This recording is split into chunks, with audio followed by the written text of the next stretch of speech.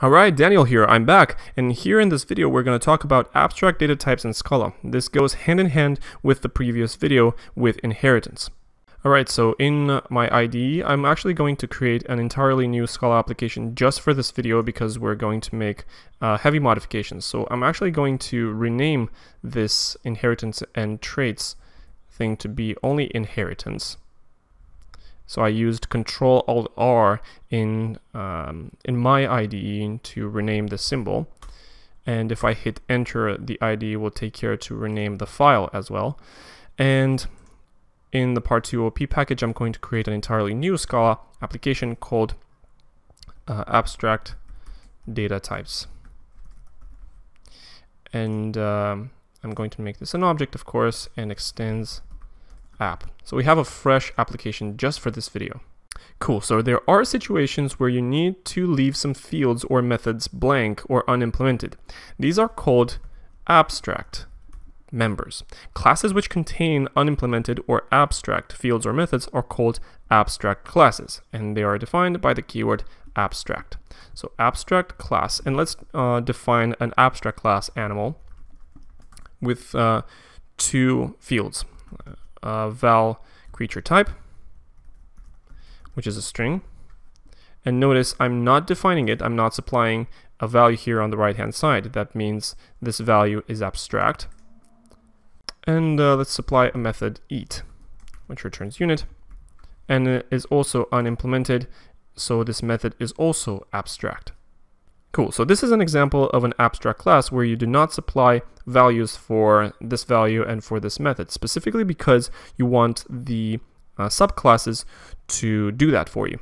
So this is an example of an abstract class. Now, one thing to note, that abstract classes cannot be instantiated. It should make sense because an instance of a class has to have all these methods implemented. Otherwise, how would the runtime know what to execute when you call, for example, the method eat? So for example, if I declare an animal to be a new animal, then the compiler will complain, saying class animal is abstract, cannot be instantiated, and object creation impossible because these two guys are not implemented.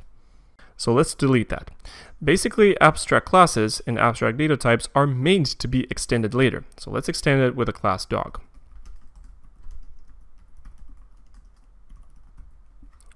Now, at this point, the compiler complains and saying class dog must either be declared abstract or implement abstract members eat and creature type.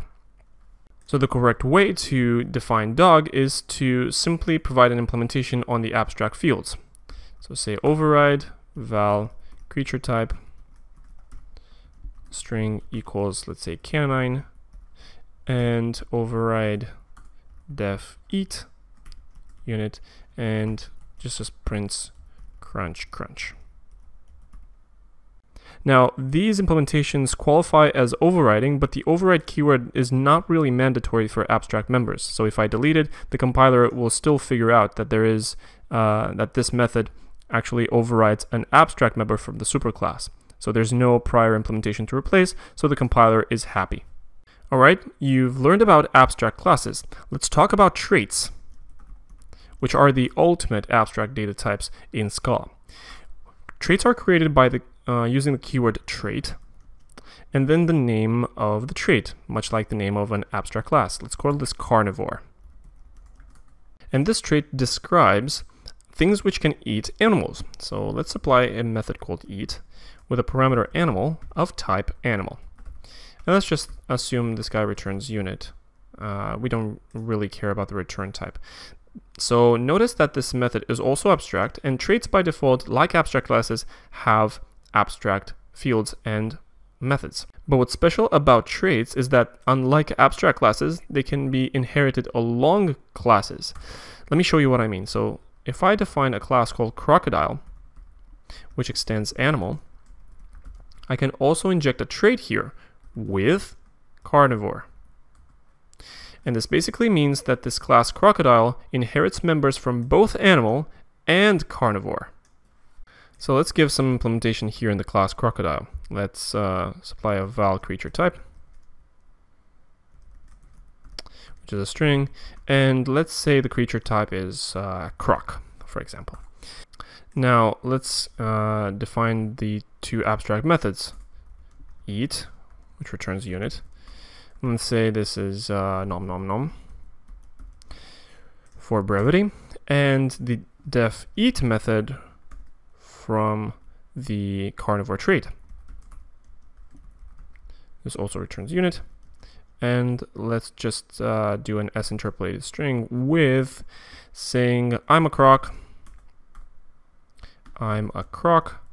and I'm eating, and I'm injecting here, let's say animal dot creature type.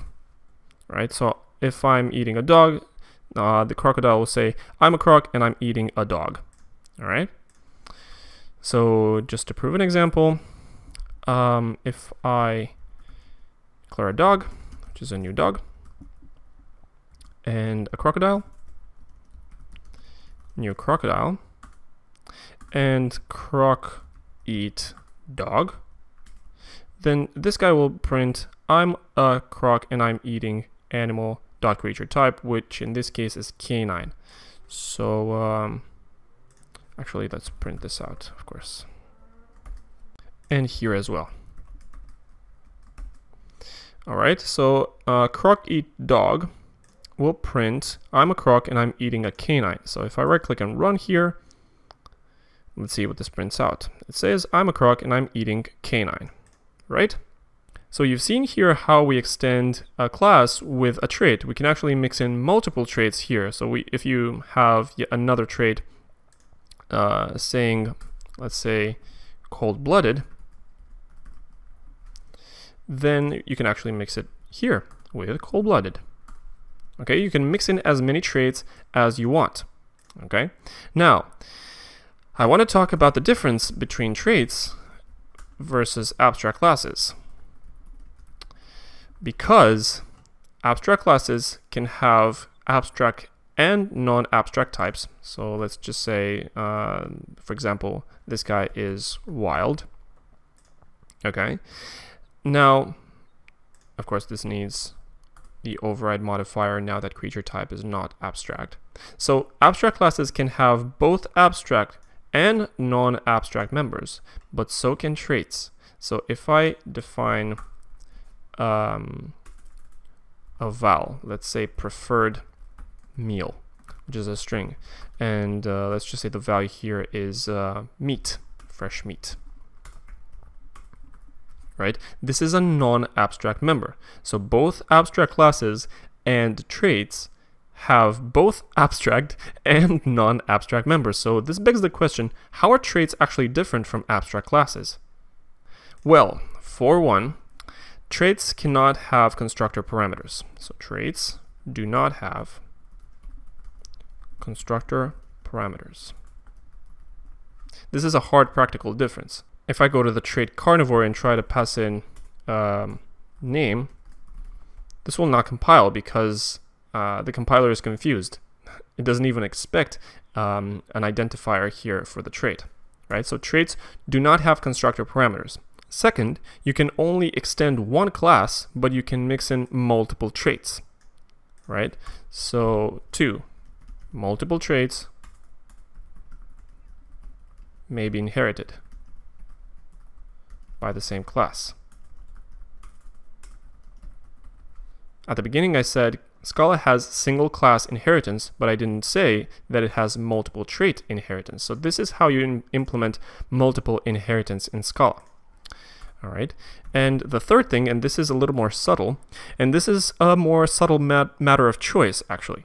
So we choose a trait versus an abstract class if it describes a type of behavior. So traits are behavior. Notice that I've named this trait carnivore because it describes the type of things that eat animals. But an abstract class is a type of thing. Right? So animals describe animals, but traits describe what they do. Cool, so now that you know how Scala does inheritance, let's talk a little bit about Scala's giant type hierarchy. This starts with the type any, which is basically the mother of all types. Now, Derived from any, we have anyRef, which is mapped to Java's object type.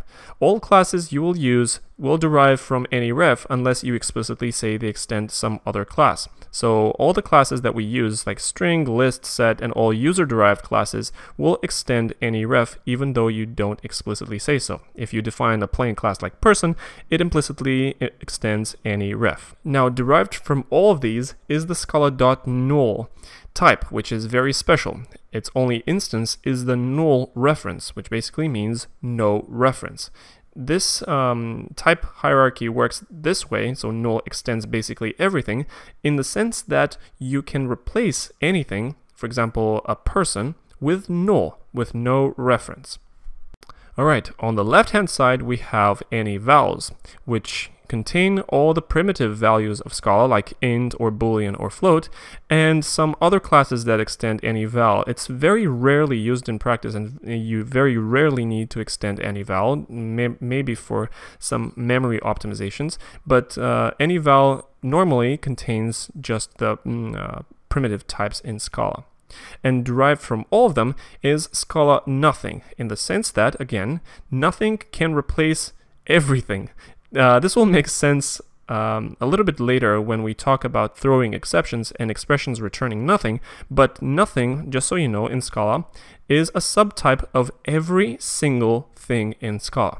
Nothing means no instance of anything at all, not even null, not even unit, not even anything. It's the type of nothingness, if you will.